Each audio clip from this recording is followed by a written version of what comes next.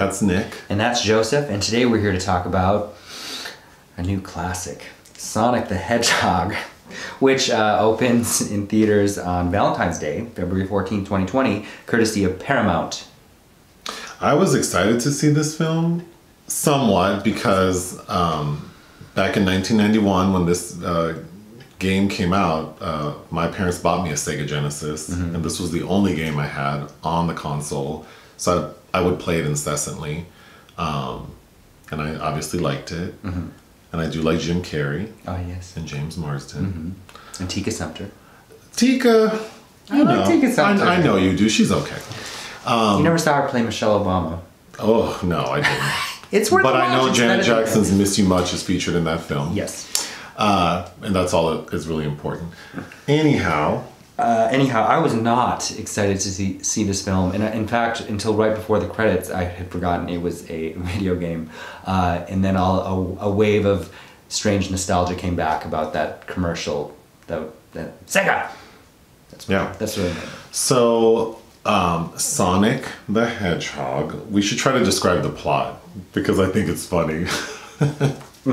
So Sonic is from an alternate universe. And he's in danger. Well, he's special to that universe. He has his powers, which are to be very fast. And his mentor is this owl named Longfeather? Longclaw, whatever. Longclaw. She's his protector. She gives him a bag of rings, and these rings allow him to jump through like a portal to different. Well, no, he fucks up right away because he uses his powers. Let's tell the story quickly. So he's in danger. So his owl protector gives him these rings and says, like, you can use these rings to jump to different times and spaces. So she sends him to Earth. Well, she's murdered. Okay, but we need to tell the story. Okay, So okay. He's sent to Earth, and she tells him, like, you have to stay, like, out of sight to be safe. So he ends up in Montana. So for 10 years, he kind of like runs around in this town without much fanfare. But is very lonely But he's very lonely. He chooses several people to observe, including the local sheriff. So he spends his time kind of like he's like a peeping Tom kind of. Basically. And one of those people is the town sheriff, played by James Marsden. Tom Wachowski. Who Sonic refers to as the Donut Lord, because he eats donuts a lot. And talks to them. Although James Marsden doesn't look like he would eat donuts. Not at all. But it's still cute. I bet he spit those out. It's still cute. So Sonic is playing a game of baseball by himself and gets emotional when he realizes, like, I'm so lonely. So he starts running around really fast and creates this big, like, power surge that causes like all the power in like the Pacific Northwest to go out. Yes. So now it's on the military's radar, and they need to figure out what it is. So they bring in this like rogue, like scientist who also works for the government. Dr. Ivo Robotnik. Dr. Robotnik, played by James Carrey. So Dr. Robotnik immediately swoops in and tries to find Sonic. And he's successful, but Sonic gets away with James Marsden's character, and they have to go to San Francisco because Sonic lost his rings in San Francisco through a portal. And, you know, they sort of battle it out. And then, you know, it's very predictable. Like, obviously, Sonic is successful in evading Dr. Robotnik, and Dr. Robotnik is defeated.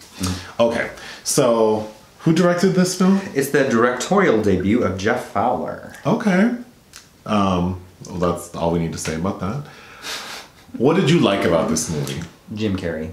Jim Carrey as Dr. Robotnik. He is giving, like, exactly what you would pay for. Oh, yes. Yes. Yeah. Hello, Faye Dunaway. Yeah. And I mentioned, I think Jim Carrey, as he continues his career, will sort of mimic like a Faye Dunaway in that, like, every role will be the same.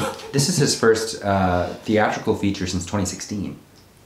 The last thing I saw was that Polish film he did, True Crimes, with the Greek director.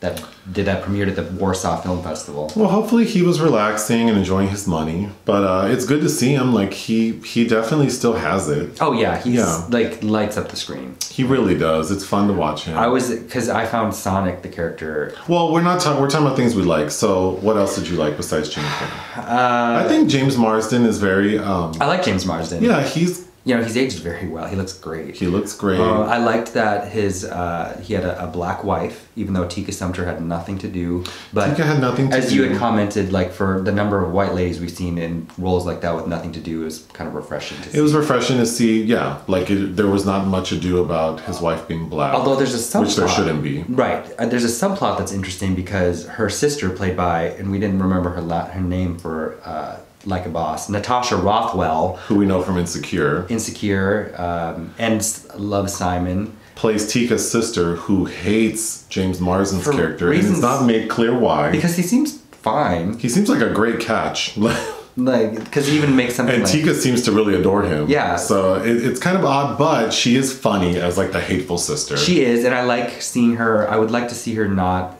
as more than just like plucky comic relief. She's the same in everything. Overall, for things I like, I was not expecting to sort of like be as amused as I was by this film. So overall, I think like this film did a good job of keeping this bitter adult. I was not expecting to laugh, especially with a screening that had a lot of children. There were a lot of children in the theater making noises, but they seemed to enjoy it too. Jim Carrey, I don't know if this movie did not have Jim Carrey, as nice and likable and beautiful as James Marsden and Tika Sumpter are, they are cornball Collins, and sure, but it works in contrast because Jim Carrey's a lot.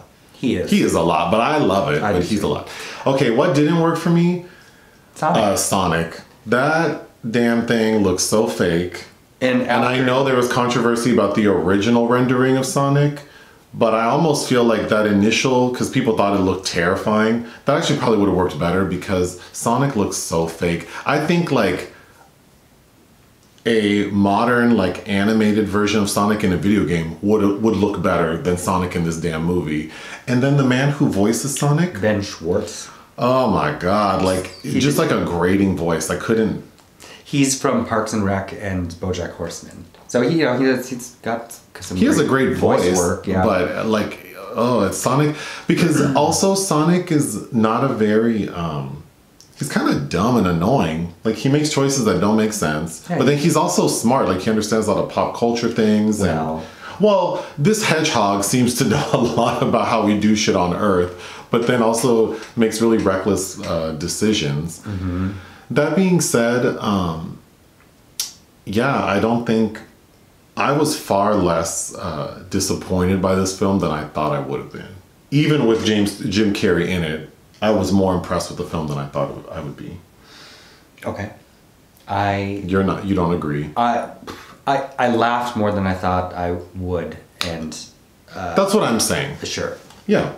I don't know what else to say about this movie. It's so damn basic. It is. Junkie XL did the score, who did Mad Max Fury Road, and it was lensed by Stephen Windon, who's done several Fast and the Furious movies, which I guess makes sense.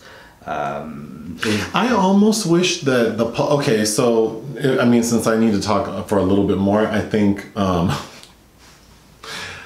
because the plot is very basic, like so basic, and because the CGI of Sonic is so bad, I feel like maybe it would have been better if Sonic would have come out of like the video game.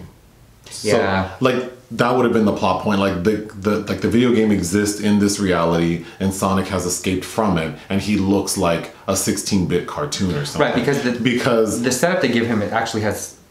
There's violence in it because this owl gets shot with an arrow, but then it doesn't act like it. Because you were like, is she hurt? Sure. I think not to scare the children, but.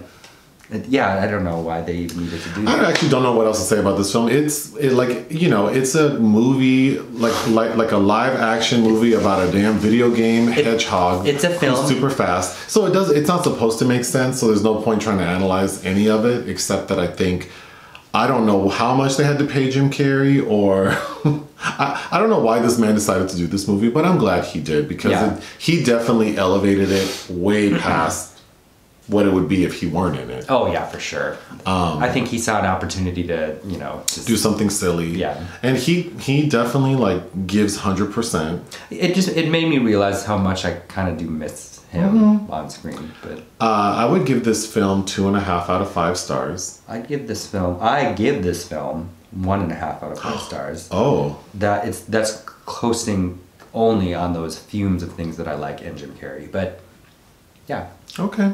Bye. Bye.